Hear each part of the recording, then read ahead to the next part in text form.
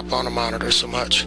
But it's got the peacock and blue herl, and it is half strong, but it can break. So if you're gonna make feathers out of this, make it stronger. I was trying to be cheap, not using a whole bunch in there.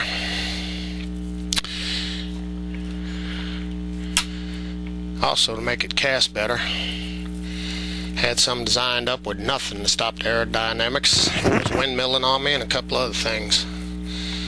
Alrighty, now if you tie your thread in there, you can tie that up. Ow! Almost took my head off with that. Do this real fast. You can imagine I already had the thread base on there.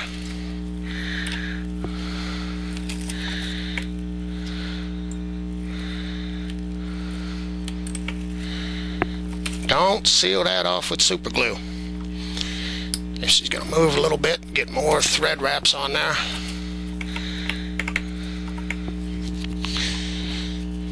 And I didn't have the original base of super glue on there to begin with. Get a couple back on your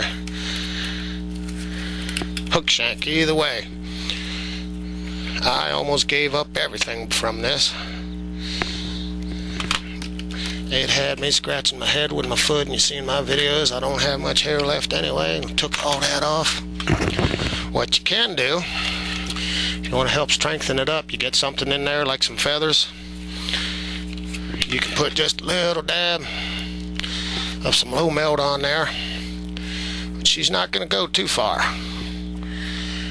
I'm still debating. I got to do some more testing this year when the ice breaks up to see if it's worth tying these up commercially, but it's always worth it if you tie flies. Alrighty, let me get rid of that, and I don't have a, well, just another wasted hook. Yow!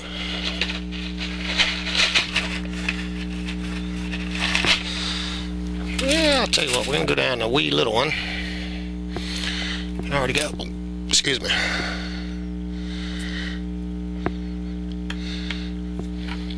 Had some good hot grits and eggs for breakfast, and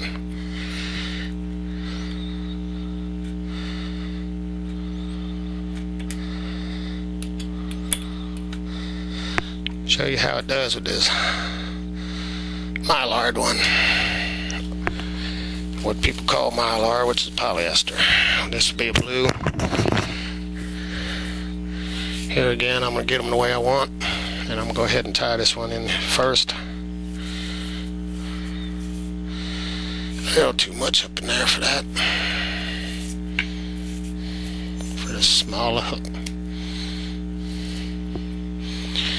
Should have a little super glue, not much. Make sure it's wiped off, dried. I know my hand's in the way with the light.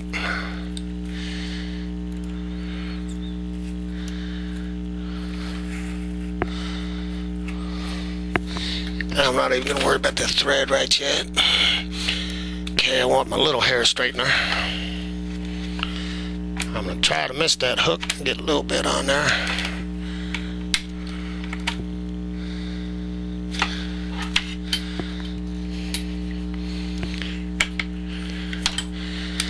I'll turn it off right now. I'm going to unplug both once that cools just a little bit. I've had hot melt glue guns, I forget about them, and they get melting up my plastic trays. These hair straighteners, I always think about safety.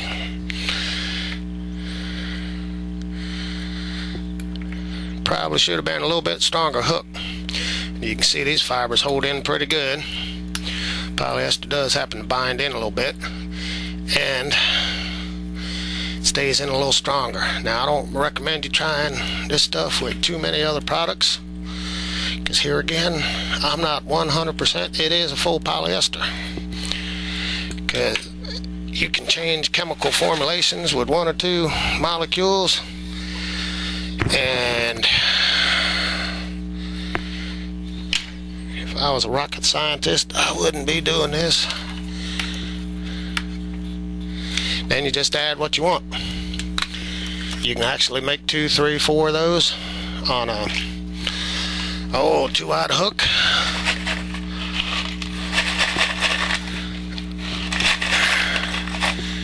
Got a box here, what's left of 1,000, and they're not wanting to come out.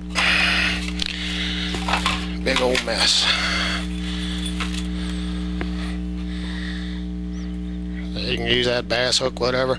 Now what you really want to do though after that, you got to have something to break up that wind resistance and pneumatic actions, whether that would be tying on some more Nuclee-r mission wing, making a little body for it with a big head. Here's one little trick I ain't showed you, because this is gonna be about my last. I gotta get on to making money. As much as I love doing this, I got people wanting me to give them money. I think I don't have better things to do in my life. But these loops, when you put these on, make sure it's not too thick. There's that one right there.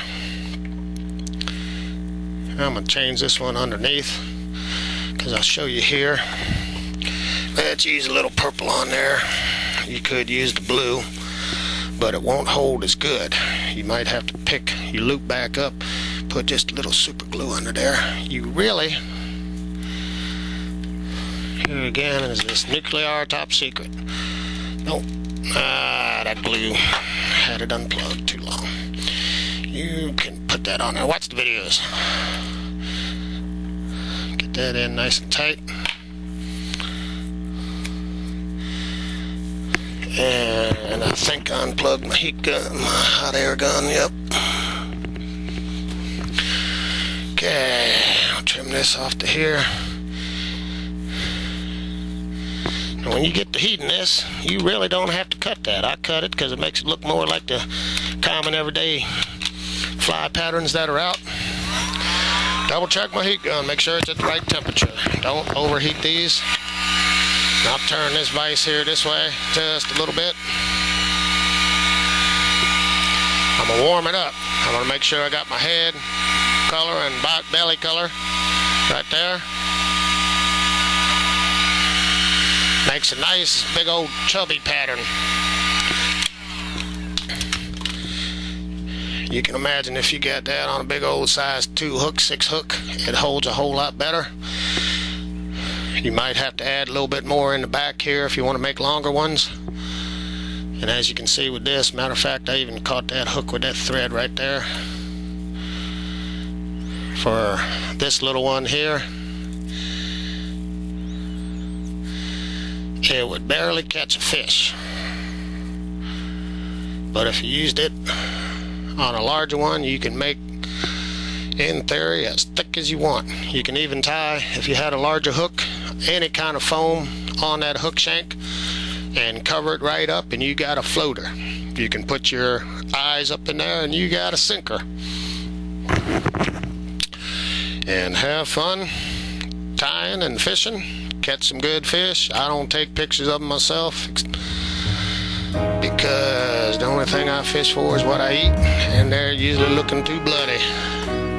I do experiment a little bit with my patterns, but if you fish long enough, you know that. Anyway, have fun. I'm tired of gabbing, I'm tired of tying. I gotta get on to a lot of data entry. Yeehaw!